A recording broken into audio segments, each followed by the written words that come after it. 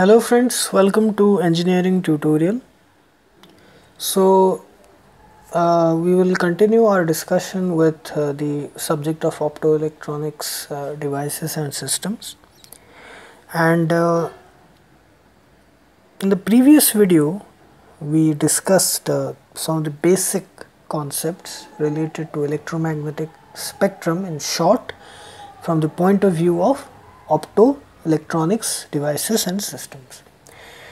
And I told you that in the next video we will discuss about the frequency range or the wavelength range in the electromagnetic spectrum, which is used in optical communication systems. So we discussed that just to have a quick look at the basic things, that all communication systems, they use some portion or some form of electromagnetic energy for the transmission and reception of signals. For example, microwave communication, radio wave communication, be it wireless or wired form of communication, anything. So the important part or the important factor here in this communication system involving any portion of the electromagnetic spectrum is the electromagnetic waves. Now this is the basic representation of the electromagnetic waves, which consists of vibrating or oscillating electric and magnetic field vectors in mutually perpendicular directions, and these vectors are also perpendicular to the direction of propagation of the electromagnetic wave.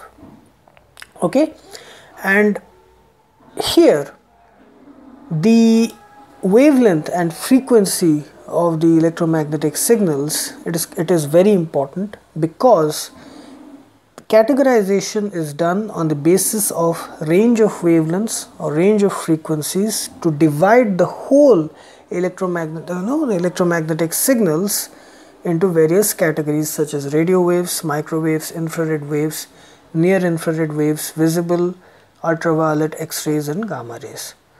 So these are the basic categorization with the frequency range and wavelength range.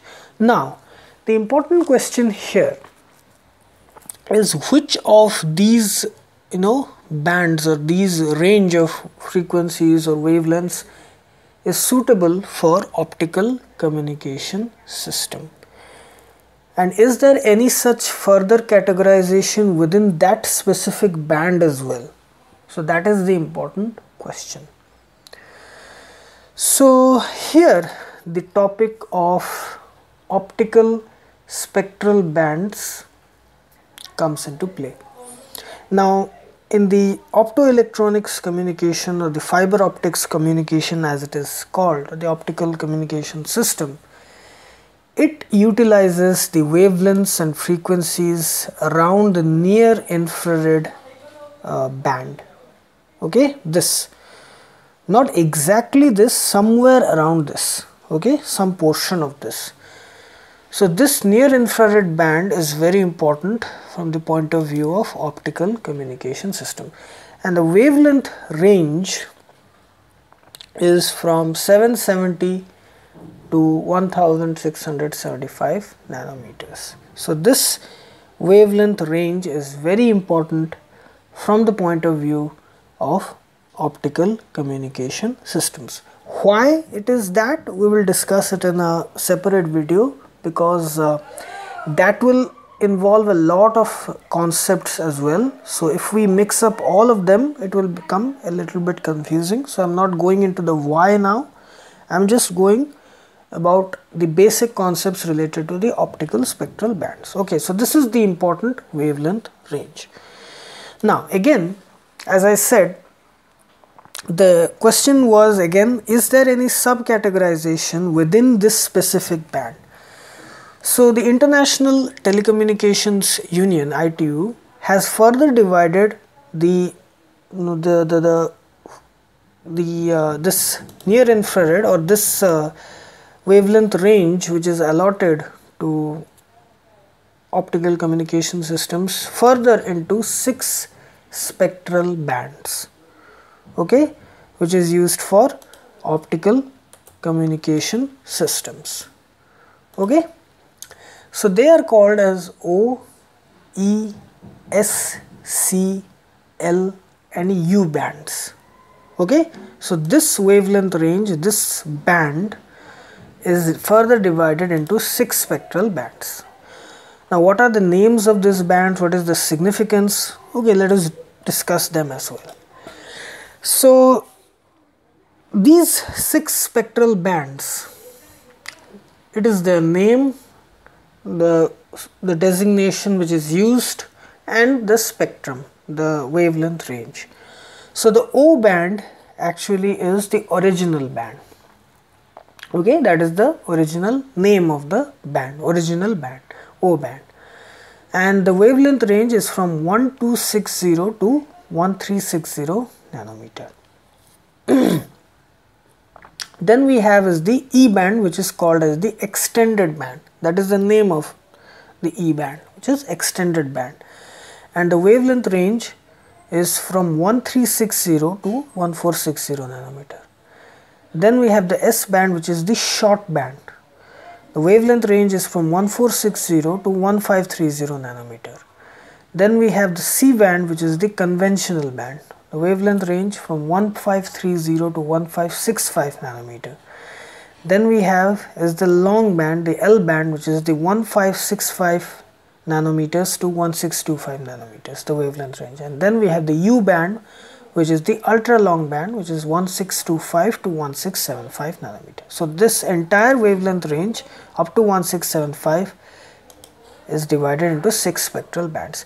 An important thing to notice here is that this 770 to 1260, there is no specific designation for that range.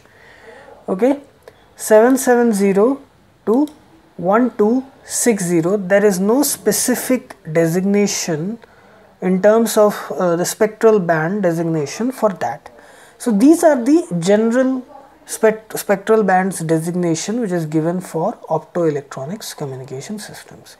So all the important things here is that associated with this optical communication, because of the signals that are used, is the energy of signals.